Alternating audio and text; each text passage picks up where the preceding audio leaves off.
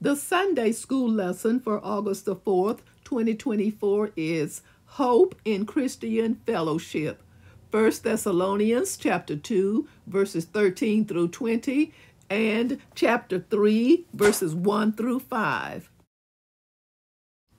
Welcome, viewers and subscribers, to my channel, The Backstory and More. I am Audrey. If you are new here, please notice the agenda. First of all, I will share the backstory, read the lesson text, and offer a brief lesson summary.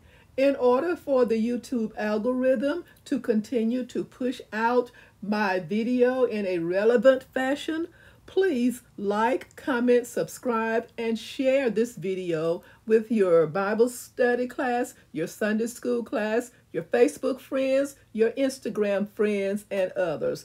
Thank you so much for helping me to walk in my path. The backstory. Let's begin.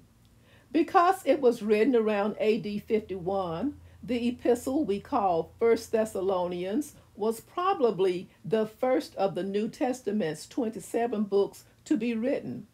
Although the four Gospels detail earlier events, most research agrees that those four were not written until the AD 60s and later. Thessalonica was and is a Macedonian port city where Paul founded a church during his second missionary journey. His visit was quite controversial. Acts chapter 17, verses 1 through 9. The commotion Paul stirred was so intense that he had to escape by night, chapter 17, verse 10. That was not the first time he had to do so, chapter 9, verses 23 through 25. Nor would it be the last time, chapter 23, verse 31. The city was on an important trade route and prospered as a result. Those of Greek, Roman, and Jewish heritage constituted its population. Paul and Silas had entered the synagogue in Thessalonica and argued from the scriptures that Jesus was the Messiah. They ultimately persuaded some Jews and many Gentiles, Acts chapter 17, verses 1 through 4. Other Jews in the city became envious of Paul and Silas's success. They persuaded the governing authorities to persecute the residents who believed in Christ. While the church in Thessalonica grew, it continued to face challenges in the form of persecution. 1 Thessalonians chapter 2, verse 14, and chapter 3, verses 3 through 4. Paul wrote this letter to comfort and encourage the Thessalonian believers in their trials. For the present, it instructs us on growing in godliness and maturing in faith amid life's circumstances. For the future, its message provides eternal hope and assurance that all believers will experience God's presence when Christ returns.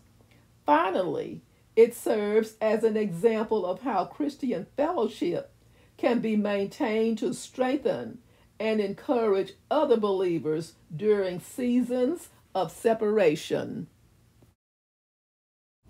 Verse 13, and we also thank God continually because when you received the word of God, which you heard from us, you accepted it not as a human word, but as it actually is, the word of God, which is indeed at work in you who believe.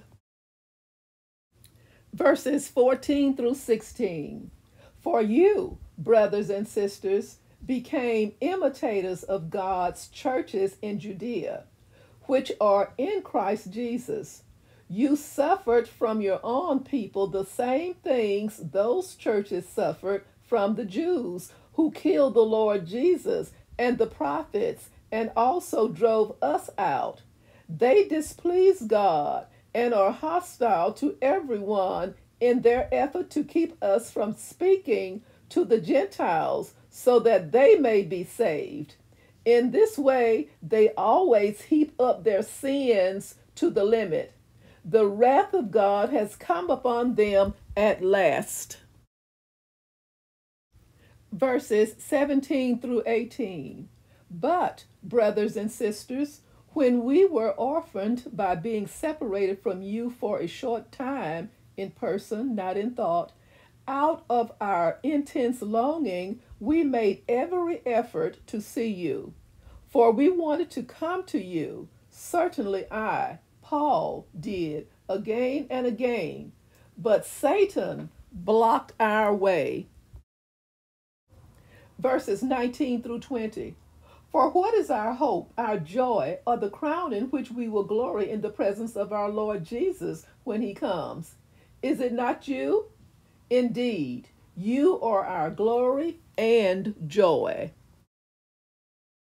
Chapter 3, verses 1 through 3. So when we could stand it no longer, we thought it best to be left by ourselves in Athens. We sent Timothy, who is our brother and co-worker in God's service in spreading the gospel of Christ, to strengthen and encourage you in your faith, so that no one would be unsettled by these trials. For you know quite well that we are destined for them. Verses 4 through 5. In fact, when we were with you, we kept telling you that we would be persecuted, and it turned out that way, as you well know. For this reason, when I could stand it no longer, I sent to find out about your faith. I was afraid that in some way the tempter had tempted you, and that our labors might have been in vain. A very brief summary. The credibility of Paul led the Thessalonians to accept his message as the word of God rather than just another religious teaching. As a result, they had been able to withstand persecution. The turmoil stirred by the Jews in Thessalonica caused Paul to flee and eventually take an unplanned trip to Athens. Paul confessed that his trouble caused doubt to arise in him. Would Satan's influence keep the infant church from thriving, causing Paul to have labored in vain? To ease those doubts, Timothy was sent from Athens to follow up. Suffering is part of the Christian life, but sometimes we fall into the habit of dealing with suffering alone. We think we need to just grit our teeth and bear it.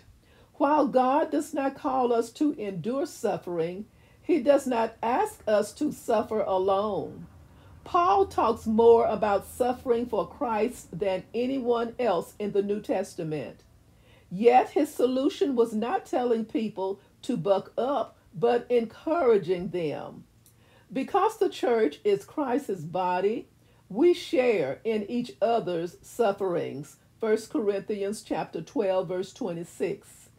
By encouraging one another, we can help bear the burdens of our brothers and sisters in Christ. Galatians chapter 6, verse 2. We will also keep sufferings from becoming temptations, leading one another away from following Christ. Thank you so very much for watching. Join me soon for the next backstory and more. And remember, every Sunday at 1 o'clock Central Standard Time, I release a video for the upcoming Sunday school lesson. Thank you so much for all that you do to help me walk in my purpose. Stay safe and may God bless.